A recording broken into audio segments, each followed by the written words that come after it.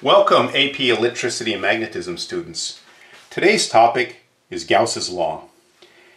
Here's just an outline of what we're going to be talking about today, the concept behind Gauss's law, and then we're going to look at analyzing different symmetries for using Gauss's law for these different symmetries, cylindrical, spherical, and planar. You don't have to write these down, they're what's coming in the notes. But I want to just say some general remarks about Gauss's law.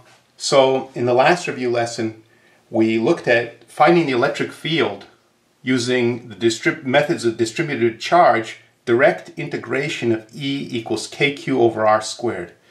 We found that for like a wire segment or an arc of charge or a ring of charge or a disk, the techniques were very heavy in calculus.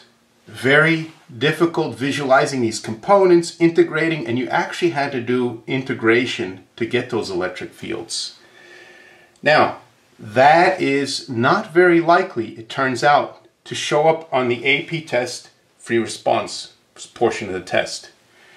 What's much more common is Gauss's law. So, as I've said many times, what you should be doing when you're studying is prioritizing the topics. Don't spend time and energy on things that are not very likely to be on the test. So if you felt that yesterday's information or the distributed charge information was confusing and you're likely never to understand that to the full extent possible, then you might make a valid decision of skipping that in your studies and concentrating on other things. Like, for example, Gauss's law. This is very likely to be on the free response. Probably, if I were to guess, be like 70 to 80% likely to see a whole free response question devoted to Gauss's law. This you don't want to skip. Gauss's law you want to devote full energy to try and understand the topic as best you can. But again, you don't look at all the most difficult problems within Gauss's law. Even within Gauss's law, you want to just look at the big ideas and look at the most common kinds of problems that show up. And if a curveball question comes up, well, we can't prepare for all of those. So we do our best by just focusing on the big ideas. That's what I'm going to do today. Just look at some examples of likely kinds of analyses that will show up. All right, that being said, let us begin. Okay. So,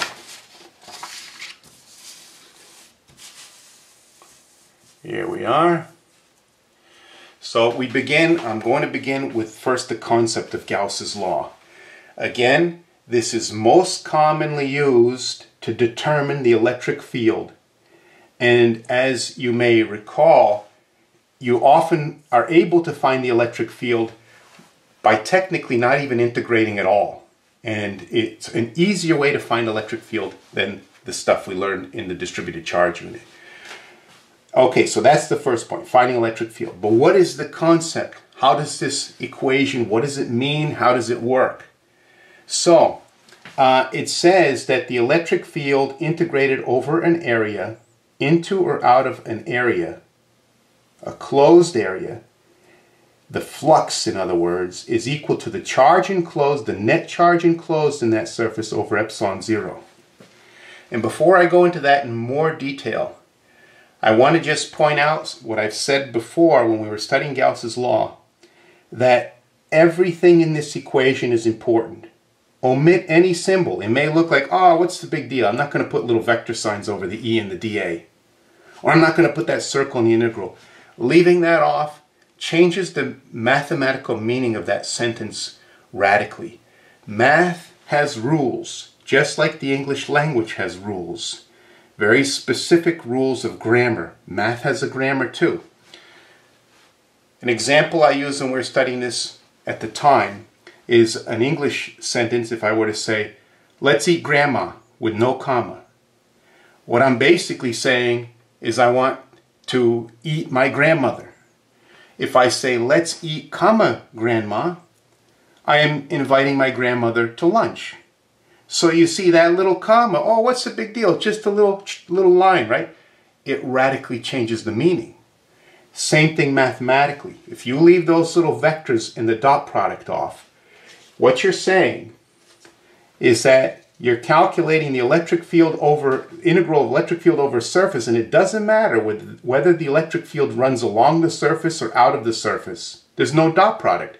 As long as you have an electric field anywhere on that surface, the direction doesn't matter. You get the same answer for this versus integrating for that, even though the electric fields are in different directions. And that's not what Gauss's law is saying. By putting those dot products there, you're saying the electric field or flux going into or out of the box, because, as I mentioned when we studied this, the area vector points perpendicular to the surface. So now suddenly if I say the dot product between area and electric field, them being 90 degrees to each other here, is 0. So then when I put those vector signs dot product, the answer of that integral is 0 here. But not here, because we have electric area this way and electric field that way, parallel to each other. The dot product is EDA. So it's 1 times those, and you integrate and you get an answer there, non-zero. That electric field, obviously if we've got a net positive charge in here, the flux is going to be coming out, okay? Whereas if we have a net negative charge here, the electric field arrows are going to be pointing in, and you'll get a negative here. That means the flux has to be negative. We've got electric field coming in. So it makes sense in terms of what we studied earlier about electric field and just what we understand about it. The next point I want to make in terms of the concepts behind Gauss's law is you have to pick a closed surface. That's what that little circle means. So, for example, a sphere, okay, I can't get to the center of the sphere without poking a hole through that surface. So that's what that circle means. It doesn't mean like a circle, like if I cut it out of a piece of paper. No, it's got to be closed in. It has to block some space off from the rest of the universe. It could be a cylinder. Okay, again, I can't get to the center of this wood without poking through that surface. Or it could be a box or any other shape. And this expression is true. However, we can't just pick any shape we want when we're using Gauss's law to solve problems. We have to pick a shape that makes sense for the particular geometry that we have. Take, for instance, a proton. Electric field spreads out away from it. And let's suppose I say, all right, I want to use Gauss's law to find the electric field on a proton. I'm going to enclose it in a cylinder. Again, that statement is true for the cylinder, but it does not give me a convenient way to find electric field. Because if you look at the electric field, you can see that it points away from the proton, and so it does not line up with the surface. The dot product is different at all of these points because there are different angles involved. Furthermore, the electric field arrows are all different lengths because this is closer to the proton than this point over here. So we've got multiple electric fields, all different directions. So this is true, but it is not useful for finding the electric field of a proton. What the cylinder is useful for is a long line of charge, like a wire charged up, okay?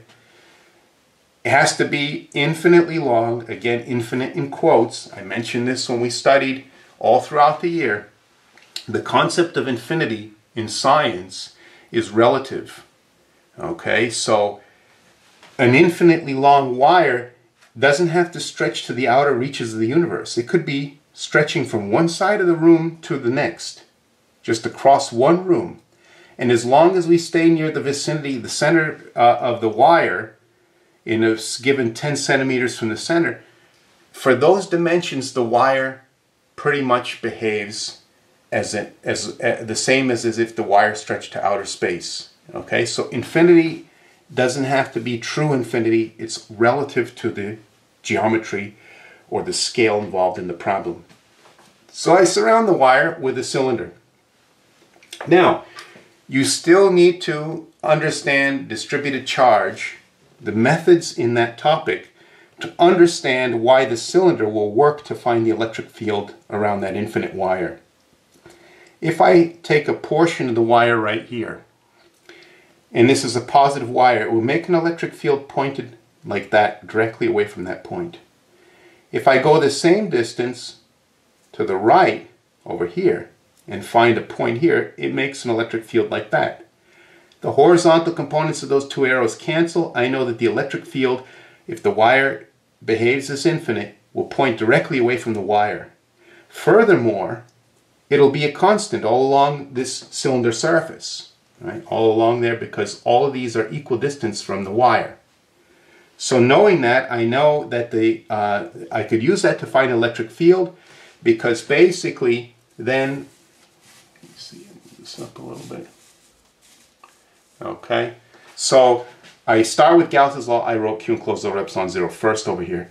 The Q enclosed will be the charge inside of our cylinder right here, which is the charge density, the coulombs per meter, times the meters of the wire inside our Gaussian cylinder. Coulombs per meter times meter gives us the coulombs inside. So this is Q enclosed over epsilon 0. Now, the flux, okay, is only through the outer edge of the cylinder. This portion, right? Not the ends, because the electric field runs along these surfaces. It doesn't come in or out. So the flux through the ends is 0 and 0, through this end and that end. But the electric field, the dot product here is 1, so we remove the vector symbols because we already performed the dot product. The electric field points perfectly out, aligned with the area vector. Furthermore, it's a constant, so we could take it out of the integral. So we're just integrating dA, which gives us the area of this outer edge of the cylinder, which again, as I mentioned when we were studying Gauss's law, can open up into a rectangle. 2 pi r is that dimension times the length of the cylinder, right? So this is the length of the cylinder times 2 pi r. That's that, 2 pi rl. And then we solve for electric field by dividing both sides by 2 pi rl, and here's our answer. Another thing I want to point out is something I said many times, I'll say it throughout this review lesson, is that when you get your answer, if you have the time, it's worthwhile to do a unit check on this. Remember that from E equals kq over r squared, the electric field is k coulombs per meter squared, kq over r squared. So 1 over 2 pi epsilon 0 has the same units as k, which is 1 over 4 pi epsilon 0. So there's our k. When we have a 1 divided by epsilon 0, that satisfies the units of k. Lambda is in coulombs per meter. And then we divide by radius meter. That gives us k coulombs per meter squared. This formula has the right form. Again, if I lost that 2 somewhere along the way, this method will not catch that mistake of dropping out constants or adding constants. But certainly if for whatever reason I had an r squared here, I would catch that and say, wait a minute, something's wrong. I could go back and look for a correction. So this I showed you just to show you in detail the concepts behind how Gauss's law works, the mechanics of the calculus with that integral. But now we're going to look at more specific problems. Okay, so here we move on to first cylindrical symmetry. Again, we're looking today at the highlights of the problem solving. What you're going to see from here on out is going to be less detail than you need to get full credit on an AP test. I just want to focus in, zero in on where the thinking is done in the solution. So what we have here is a solid cylinder with a charge density rho filling the whole cylinder, and it's very long. It goes, infinitely in either direction. And it has a radius of capital R. Okay? So, suppose I want to find the electric field inside the cylinder, inside the charged material. So for R less than R within the cylinder. So I have to first think of an appropriate Gaussian surface. I can't pick a box because of the symmetry inherent in the problem. I need to pick a cylinder. So I sketched a Gaussian cylinder inside here, within, because I want to find for electric field smaller than capital R. So the first thing I have to do is write out Gauss's law when I solve the problem. Okay, but again, we're not going to get bogged down in details. I want this sheet to be very dense with just the thinking involved here. So I skipped writing out Gauss's law. So the EdA just becomes E times area of the outer edge of the cylinder. The outer edge of the cylinder, as I explained in this portion over here with this solution, is E times 2 pi RL. That will be the same on the left side, all for cylindrical symmetry. Okay, through all the cylindrical symmetry problems, the left side just becomes E times 2 pi RL, because that's the flux through the outer edge of that cylinder. Okay, the Q enclosed is rho times volume. Rho is coulombs per meter cubed, so we multiply by the meter cubed, or the volume of that Gaussian cylinder. The volume of a cylinder is pi r squared, the area of the end, times the length, so it's area times height of a cylinder, pi r squared L over epsilon 0. Now generally today I won't be solving. I'll just set this up for the various geometries only occasionally. The reason why I solved for the electric field inside is I want to once more show you an example of how you can analyze the units to figure out that this formula has the right form. We have our 1 over epsilon 0, which gives us the units of K, and KQ over R squared.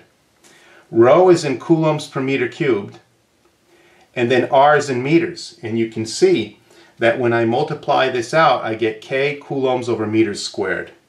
So this has the right form. Again, maybe I lost a pi, maybe a pi belongs there. I can't catch that mistake using that method, but I can catch maybe if I had R squared here. I'd say, oh, wait a minute, something's wrong. Okay, so there's the electric field inside. How about the electric field outside? So what I need is a cylinder that's going to enclose, be outside the Gaussian cylinder is outside the cylinder that has the charge in it like this, because I want to find the electric field here. So there's the shaded region, the electric field there. Again, I skipped writing out Gauss's law, but you can't on the AP. You've got to write it out with all the proper signs. The second line in our solution, the electric field outside times the E times area through this surface right here, is going to equal Q enclosed over epsilon 0. Now, this is rho times volume, but not the volume of our Gaussian cylinder. It's the volume of what's enclosed. And the charge doesn't extend all the way out to the outer edge of our Gaussian cylinder. It stops at capital R. So I need the volume of the cylinder, not the volume of the Gaussian cylinder, but the charged cylinder. That's why I plug in capital R here, not lowercase r. It's the volume of the charged cylinder. Pi r squared L. And again, I would just solve that for electric field. Now, as you probably remember, a very popular thing on these free response tests is then to graph the electric field as a function for all the different particular locations. As you could see from this formula, we have a linear relationship between electric field and radius. So at radius 0, we have 0 electric field. And then it grows as a straight line. So I do my best to draw a straight line, but as I said in class, I always write proportional to R, because this looks a little wavy to me. I didn't do a very good job drawing a straight line, and you don't want the person grading this to say, oh, that person who took this test thinks that the electric field function is curved in there. I'm going to take a point off, right, or something like that. So this protects you even if you're a sloppy drawer, which is, I do all right with the drawing, but not perfect. And then out here, it's curved down. I write 1 is proportional to 1 over R, which is what you would find from this formula. Also, very often, they want you to put transition values on the graph, so I could figure out what this value is at the outer edge of the cylinder by either plugging in capital R into this formula or capital R into this formula. Either way, I get this, unless I made a mistake, but it's rho times capital R over 2 epsilon 0. I always write the electric fields with the epsilon 0, 1 over epsilon 0 separate for the unit analysis, but you could write it as one formula, one division Again, full credit is mathematically equivalent. So there's a graph of the electric field for the solid around inside and around the solid cylinder. Okay. Another thing that we often calculate with Gauss's law problems is the voltage or potential caused by these electric fields. Let's suppose, I didn't write it out, but the problem asks for the potential difference between 2R and 0. So here's 0, here's R, here's 2R. I'm looking straight at the cross-section of the cylinder. What you have to realize is that voltage difference between 2 points, and it always has to be between 2 points, is the integral, negative integral of electric field dx. Again, we went over why there's a minus sign and the dot product and all that in the last couple review lessons ago. But what you have to realize is that if you're going to integrate from this point to the origin, you actually have to perform two integrals, because there's one electric field expression here and there's another one here. So we can't integrate one expression all the way in, because there isn't one expression. There's one for out here and one for out here. So I have to split this integral into two parts. I first start by integrating, oh yeah, I flipped the colors around. This should have been circled in blue, okay? Because this is the integral there, and that's the integral there. I'll see if I could fix that when I scan the notes. But basically, I integrate from 2R to R of the electric field out here, dr. And then I stop integrating here because that expression stops here. And I have to start reintegrating with another expression, the electric field inside here, which is that linear one, from R into the origin. R to the origin. Okay? So that's how you figure out the voltage in these Gauss law problems. Very often you've got to do multiple integrals over the different segments. I'm not going to show you the details, plugging in the electric field and integrating and putting in the loop, because again, we just want to focus on the highlights today so we don't get overwhelmed with too much information. Okay? Also, this is probably going to be at least half credit, just setting this up like this, if they ask it, maybe even more. So the setup is more important than the answer. So that's what we want to focus on. Get as many points as we can. Okay, moving on. The hollow pipe. Okay, example 2 for cylinder. In other words, I have a pipe, okay, and a hole in the center, so this is like air or vacuum or something in here. But this is the charge region, rho, and the charge region starts from capital R radius and ends at capital 2R radius. So it's inside here is where the charge is. So I want to find the electric field in all the regions. One for R less than capital R, in other words, inside the cavity. And so I make a little tiny Gaussian cylinder here. Maybe you can't see it too well, but you'll see it better on the scan notes. And again, the flux through the outside, E times area, 2 pi RL. Again, same as all over here, E 2 pi RL on the left side. But the Q enclosed there is 0. There's no charge inside that Gaussian surface. So we write another line here, E equals 0. Okay, but again, I'm just looking at the setups. Okay, within the charged material, I draw another Gaussian surface like this within the charged material.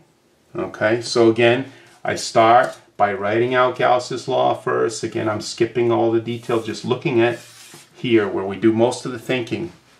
So the flux through this surface, E times area, 2 pi RL is the area there. That's going to equal rho times volume. But this is the volume of the charge, not the volume of the Gaussian cylinder. And the charge is only in the portion that's, where the rho exists. So if I do just pi r squared L, and I don't have this minus term, I'm saying the charge goes all throughout this Gaussian cylinder, and that there's no hole in the middle. So what I need to do is account for the fact that there's no charge in the hole. So I subtract off the volume of the hole, which is pi capital R squared, the area of the hole, times the length of our Gaussian cylinder. So volume minus volume is the volume just of the charge over epsilon 0. Again, you would simplify, get an answer. We're going to skip that. How about outside the cylinder? Out here, we want to find the electric field. So we got to make a Gaussian surface that's outside the cylinder. So that's the pink Gaussian surface there, the cylinder. Again, left side, E times area of this outer pink surface. This is Q enclosed rho times volume again. Rho times volume. This is the volume of the entire cylinder, pi r squared L, minus the volume of the hole, pi r squared L. So total volume minus the hole is the volume where the charge is, times the charge density gives you Q over epsilon 0. Again, you solve for E outside.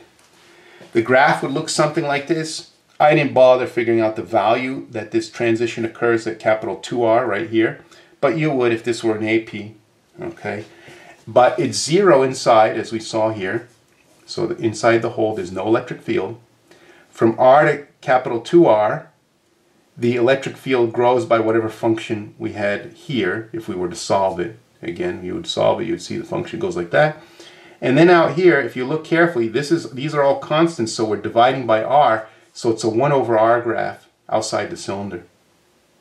So that's the graph. If we wanted to find the potential, in other words, the voltage from 3R to the origin, now we would need 3 separate integrals. We'd have to integrate from here to here, and there are 3 different expressions.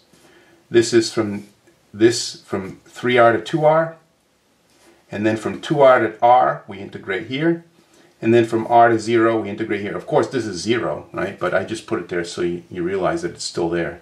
But you don't have to write that out. If you wrote minus 0 here, that'd be fine. So again, not looking at the details, we're just looking at the ideas, the setups, cylindrical symmetry. Okay? All right, let's move on to spherical symmetry. Okay. So, the first example, we've got a solid sphere represented by the shaded region.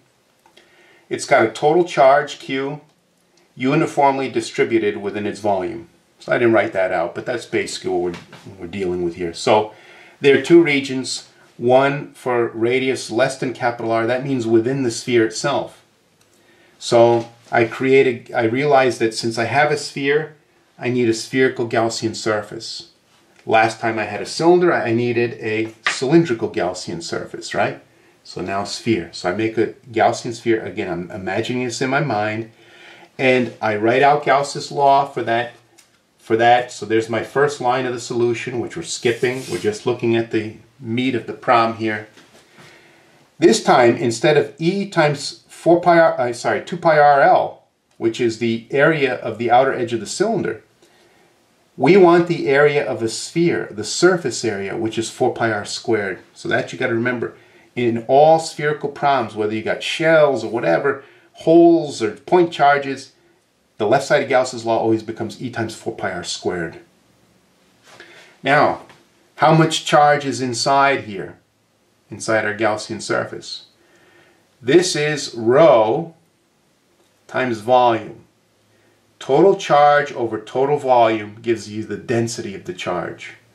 The volume of a sphere, area 4 pi R squared, the volume is 4/3 pi R cubed. You've got to remember that also.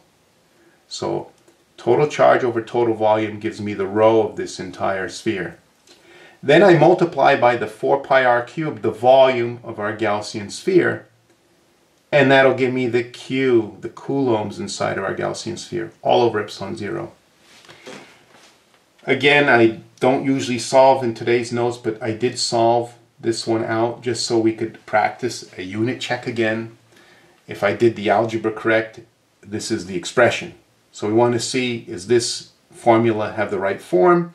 1 over 4 pi epsilon 0 actually is K, but any 1 over epsilon 0 gives us the units of K, so we got that, that's good. Then in the top we've got coulombs times meters divided by meters cubed, and if you look, this simplifies to KQ over R squared. So this looks like it's the right form. So we can move on. All right, next, How about the electric field outside the sphere for R greater than capital R? So once again, I draw a Gaussian sphere, but this time outside the charge. And then I write Gauss's law out for that, starting my problem. I write that out with all the nice details that are necessary. And then the second line, this left side of the integral just becomes E times area, E times 4 pi r squared. And then the Q enclosed is just the entire Q of the sphere. So I just put Q. And then I would touch that up and solve for E. Okay. The graph in this particular setup, okay, that looks like this. So this expression, linear at R equals 0, we have 0 electric field. It rises to the 1 power, so we have a straight line up. And I put proportional to R again for the reasons I explained before. I could plug in capital R in this formula to see what that transition value is, and that's what it is right there, Q over 4 pi epsilon 0 R squared. And then after that, this formula takes over. If I were to solve, I'd see it's proportional to 1 over R squared. So there's a graph. Okay, now suppose I wanted to find the potential or the voltage. If you just say potential and not potential difference, what they're asking for, if they say that, is the voltage from infinity in. That's what voltage potential is defined as. Remember I said voltage is always from an initial final, it's between two prongs. There has to be a starting point and an end point, like when you plug something into an outlet. Okay, so what is the voltage if we just say V? One prong of the voltage is on at R equals infinity, the other at the particular point you want to find the voltage at. So that means V is minus the integral from initial, which is infinity, into R. And so let's suppose I wanted to find the voltage or the potential at the origin. I didn't write that out, but that's what I'm doing here. So what I do is I have to realize that I'm actually doing two integrals, because I have an expression out here and a different one here. So I have to integrate all the way in, but I have to split that integral into one from infinity to capital R, minus infinity to R, of the outer electric field, minus picking up our integration from here, from capital R into 0, of the inner expression. So I evaluate all this and get an answer. That would be the voltage at the center. Again, no details today, just looking at that, the main ideas here. All right. Our second example, the hollow sphere. So this time we're looking at plus Q, but it's not spread all the way throughout. There's a hole that's carved in the middle of the sphere, and the Q is only confined to this region of capital R, inner radius, capital 2R, outer radius. That's what I mean by all that. I don't want to write it out because I don't want to cram up the notes with just words. So let's suppose I'm finding the electric field inside this charge region between capital R and capital 2R. So right there. I realize again, because this is spherical, I need a Gaussian sphere. So I draw a Gaussian sphere there, that green sphere there, cross section. I start my solution by writing out Gauss's law with all the little details. The left side, E times area of a sphere. That's what that integral becomes. Okay, and then the Q enclosed. This is going to be the most challenging thing we're going to look at today. How do you get the Q enclosed inside this Gaussian sphere? What I need to do is multiply rho times volume. The coulombs per meter cubed times the meter cubed gives us the coulombs inside there. So the way to get the charge density rho is to take the total charge and divide by the total volume. The total volume where the charge is 4/3 pi 2R cubed. That gives me the volume of this entire sphere, including the hole. But the charge isn't in the hole, so I have to subtract off the volume of the hole, 4/3 pi R cubed. And that's just the volume of this shaded part, this expression. Total charge over total volume, where the charge is. That's rho. The volume of the charge that's inside our Gaussian sphere is the volume of the Gaussian sphere, 4/3 pi R cubed. That's including the hole. But we got to subtract off the hole because there's no charge there. So we subtract off 4/3 pi capital R cubed. So that's the setup, rho times volume of the charge inside of our Gaussian sphere, all over epsilon 0. And then again, we just do our, divide things over and solve for E. Not going to look at the details. Also, I'm not going to look at the other regions. I just wanted to look at this one because this is the most difficult. Another example for spheres is this one. Let's suppose I've got a point charge plus Q. Well, that's not really drawn as a point charge, but I wanted you to be able to see it, so I drew it a little bit bigger. But there's the point charge in the middle plus Q, and then a hollow shell that has the -3Q charge spread evenly over throughout the shell. The shell has a radius, inner radius of capital R, and then an outer radius of capital 2R. So that's my, lazy or quote efficient way to write out all those details. And let's suppose I just want to find the electric field, not within these regions, which would be a lot of analysis, just outside of this shell at a region R greater than 2R, so out here. So again, I realize that I have a spherical symmetry. I need a spherical Gaussian surface, right? So I draw a cross section of the sphere there with a blue circle, and then again, I write out Gauss's law nicely with all the details, so I get all my full credit in there, right? The left side just becomes E times area, again, as I said before. This Q enclosed is actually much easier. I just take the positive Q minus the -3Q, and that's it. So the point of this example is to remember that when you have spheres within spheres or cylinders within cylinders, you're going to have to do addition and subtraction in addition to rho times volume as in the previous examples. Okay, so that's all. And then you just divide 4 pi r squared, you get the electric field. So that is a little for a couple examples for spherical symmetry. Okay, obviously we haven't looked at everything they could throw at you, but again, we're just trying to get the thinking behind these things refreshed. The last symmetry, planar symmetry. Okay, so the first example I'm going to do is a parallel plate capacitor. I've got one sheet of charge and another sheet of charge, and as you know with capacitors, they have, for parallel plate, they have a certain areas, okay, and a certain amount of charge, a positive charge on the top plate, a negative charge on the bottom plate. And I want to find the electric field inside the plate, this capacitor. Of course, this capacitor area, the plates are much larger than what I'm showing because we need them to be infinite or approximately infinite for our geometry or our scale involved for Gauss's law to give us meaningful results. So we start off again by, okay, first thing, you have to realize that with a plane, the symmetry is not a sphere, okay? It's not, well, actually you could use a cylinder if you orient it that way, but I use the box, okay? Box or cylinder, as long as the cylinder is not this way but that way, cylinder would work also. But here's the box, and you write out, once you envision your Gaussian surface, or you might have to sketch this on a test, sometimes they say sketch a Gaussian surface, then you write out Gauss's law again, and you realize that, well, I'll put this up here, that the flux, this integral, will only be non-zero on this bottom surface. The top surface, this positive plate creates an electric field pointing away from it, and the negative creates an electric field pointing toward it. So principal superposition of the electric fields, the electric field net here is 0. We got positive and negative, so no flux through the top, only through the bottom. The positive creates an electric field pointing away from it, in other words down.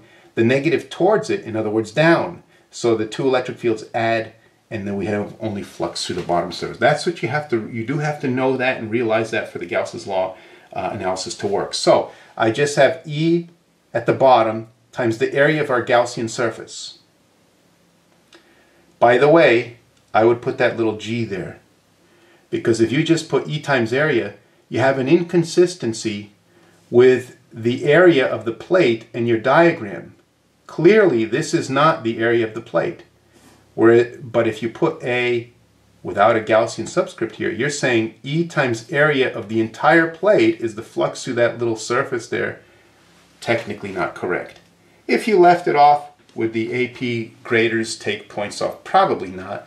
But I'm just, showing you. Technically, you do. Those are different areas. That area and that area are not the same. Okay, so the Q enclosed up here, okay, is sigma times area. Sigma being the coulombs per meter squared.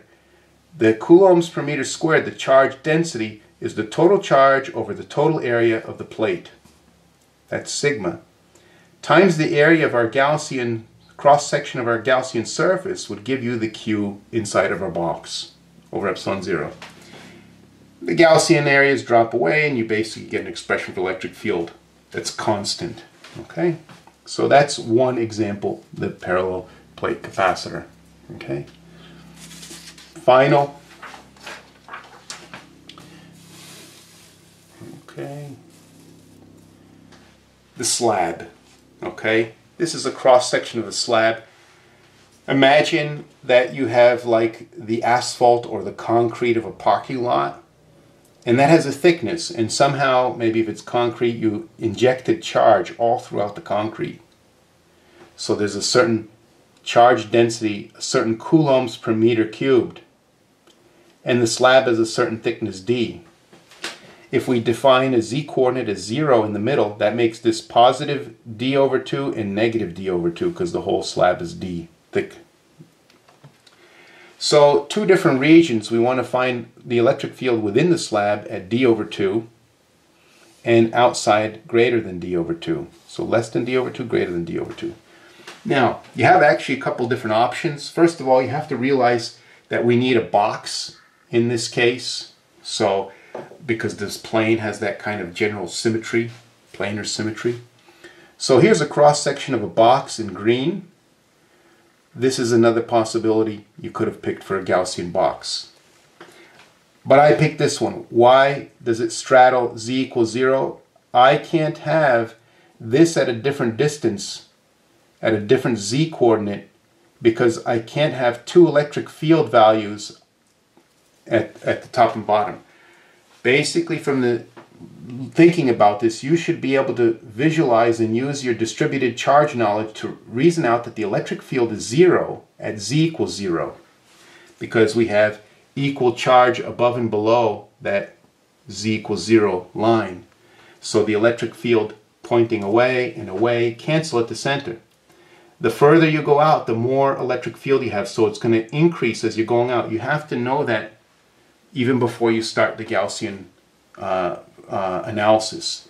So I can pick a box like this where I have E here and E here that are the same, or like this where I have E equals 0 and then only one E here that I'm solving for. But I picked this one.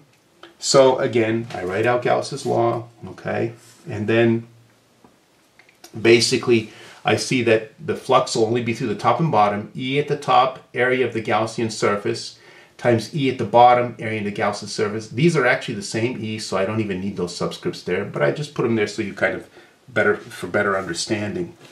The Q enclosed, I colored in pink over here, and that's going to be rho times volume, the volume of that box, which is the area of the bottom, the area of the Gaussian surface, times 2z. Well, there's one z and there's another z, so 2z tall here. So area times height, volume of the Gaussian box, times the charge density gives us the coulombs inside, all over epsilon 0. Again, I didn't show you the details of solving because we're just looking at the highlights. So this just becomes 2EA equals that. You see that the A's go away and so on and so forth. You solve for the E. All right, outside the box, outside the slab up here, suppose I want to find the electric field. Now I picked this as our Gaussian surface. It basically goes through z equals 0 and up here. And so Gauss's law, you write it out, okay, and then you realize that the electric field flux is only going to be through the top. So E times area, that's the flux through the top right there. And then the Q enclosed is rho times volume, area times height, but only up to here, the portion colored in yellow, because there's no charge up here, right? So I have to just find the volume of that yellow region shaded there. So area times d over 2 gives you the volume of that, times the rho gives you the coulombs. And again, you solve for E. The last thing, they might ask you to graph the electric field. And in order to do that, you would realize that this expression gives you a linear function with respect to z, so straight line because the electric field down here will point down, up here will point up. So that's why we have negative electric field below z equals 0 and positive. And then once we get out here, if you look at this formula, there's no z dependence. You solve for E and you get a constant electric field. Okay, so that's constant. And then I put in the values there, d over 2. So that's the graph. Okay. So that is Gauss's law. Again, I want to re-emphasize that this is a very popular topic on the free response. You want to go back, look at these notes, study all the different geometries. I'm also going to include in the stream that worksheet that I had included when we studied Gauss's law that has all these second lines, you know, written out for different scenarios. So you could practice creating those second lines and the thinking. Again, that's the heart of the problem. But again, I'm showing you highlights. Doesn't mean the AP didn't think of some kind of curveball to throw at you. But we can't prepare for that, right? We just prepare by realizing the logic behind Gauss's law, how it works, studying the basic fundamental problems that show up, the more straightforward ones. So we get ready, and hopefully the question they picked on Gauss's law, if they picked one, is a straightforward problem. If it's one of the curveball ones, well, at least now you have the thinking behind Gauss's law. The dot products, the electric field dA, this closed integral Q enclosed, and hopefully you'll be able to figure out what to do on such a problem. So again, here's what we studied: the concept, cylindrical symmetry, spherical symmetry, planar symmetry, the basic setups behind Gauss's law. Okay, thank you for watching, and I will see you in the next review video.